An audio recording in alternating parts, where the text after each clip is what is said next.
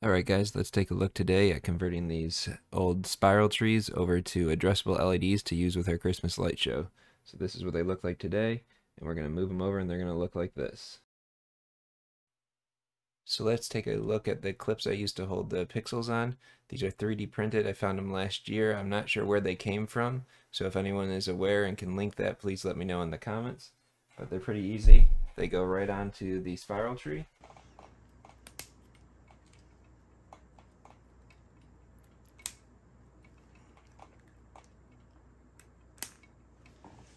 As you can see, I like to use the spacing that's already existing in the spiral, and then we can go ahead and take our pixels and snap them in.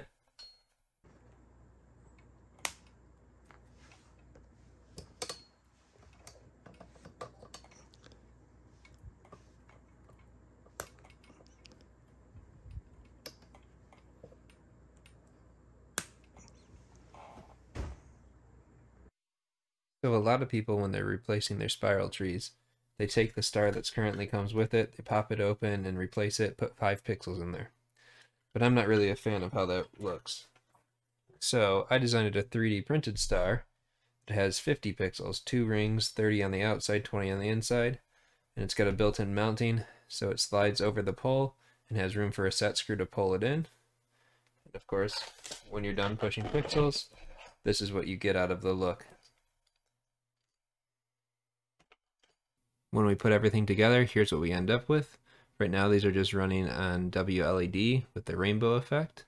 So next, let's take a look at modeling in X-Lights and getting these set up with a small sequence. In X-Lights, we're going to use the native models for the spiral trees. So we'll bring in the tree. Looking down from the top, the spirals on my trees go in a clockwise direction. So we have actual negative wraps for the small tree. I have 5 wraps. There's 1 string for each tree, and the small tree for me has 55 pixels. I bring the large tree, do the similar. In this case I have 8 wraps, 1 string of 115 pixels. And then for the star, we'll use the native star. It's 1 string, but you need to change, it's got 2 layers. And then under the individual layers, the inside is 20, and the outside is 30. So we can put that there. We'll copy and paste to create the second star because they're the same model. And there we have our trees modeled in X-Lights.